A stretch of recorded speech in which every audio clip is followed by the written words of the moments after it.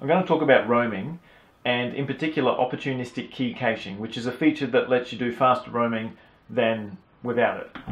So first of all, roaming is when you're associated to an AP. You've got a client on an AP, and that's all good and well, but let's say it moves, but there's another AP broadcasting the same network, and you roam to that AP. It'll reassociate to the network and continue on. Now, if you've got 802.1x security, like in an 802.11i network, instead of a pre-shared key, the client will have to go via the AP to an authentication server and get authenticated before it's allowed on the network. And that takes a bit of time because we don't know where that auth server is, and even if it's close, it's still going to take some time.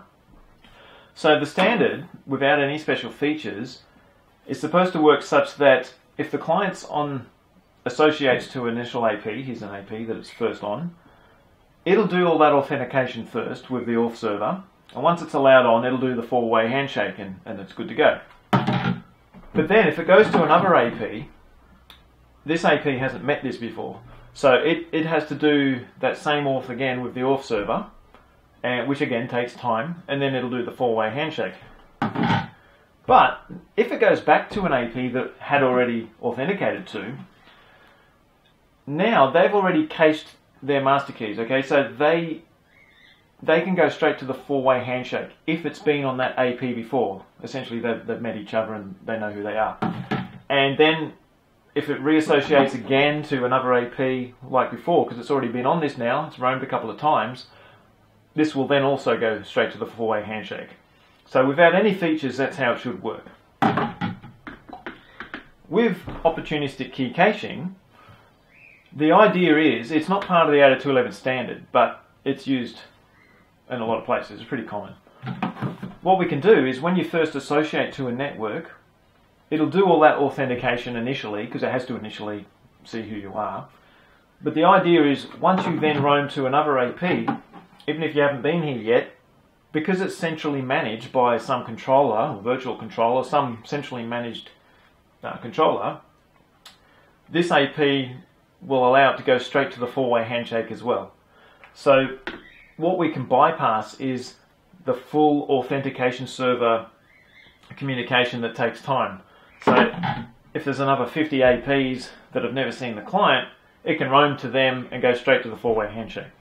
So I've done some captures with an iPhone and an Android phone, because they don't always work the same way. But I'll show you the difference between those two scenarios. Okay, to start with, I've got the iPhone doing the initial association. So there it is. So it goes through all this stuff here, which is the 802.1x authentication. And once it's successful, it does the four-way handshake. And you can see I've got the PMK ID listed over here in this column. Basically, that's in the information down here, blah, blah, blah, blah, blah. PMK ID. I've just applied that as a column in Wireshark so I can see it easily.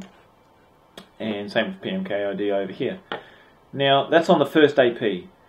When I roam to the next AP, we do a reassociation request. Okay, same network. And as I said, that AP's never seen it, so it also does the full auth. Right here, blah, blah, blah, success, and then does the four-way handshake. And you can see there's a different PMK ID here. Now, when I roam back to the initial AP, once I reassociate to that, the reassociation request from the phone sends this PMK ID.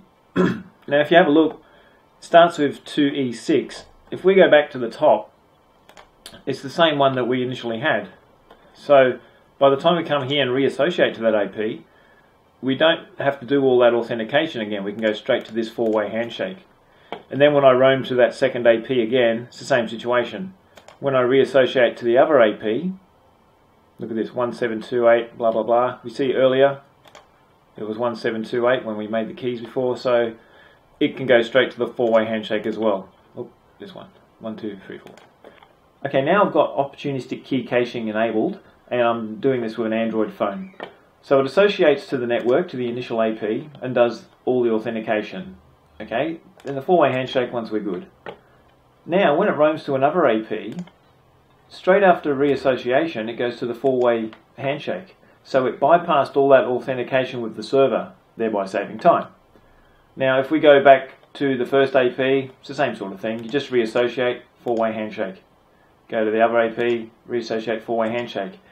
So it doesn't have to do the full server authentication other than for that initial association. So the Android does that quite well. Going back to just the original setup without OKC enabled, and this time I'm looking at the Android. Now you can see initially it does its association to the network and goes through all the authentication as expected and the four-way handshake. Then it roams to a new AP and has to do all the authentication and the four-way handshake. That's expected.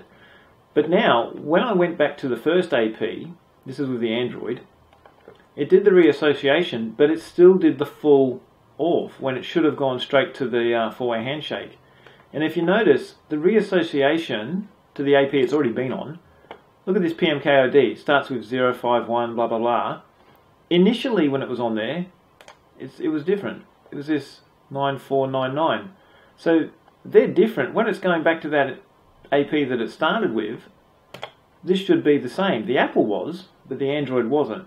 So it's had to do the full auth again. So to me that's not really doing what it should, even on a normal network, OKC aside.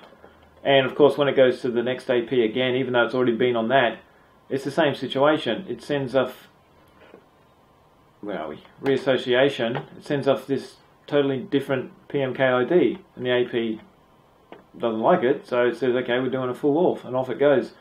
So it goes to show that different clients do roaming very differently, and the only way you can really tell is do a packet capture and check it out.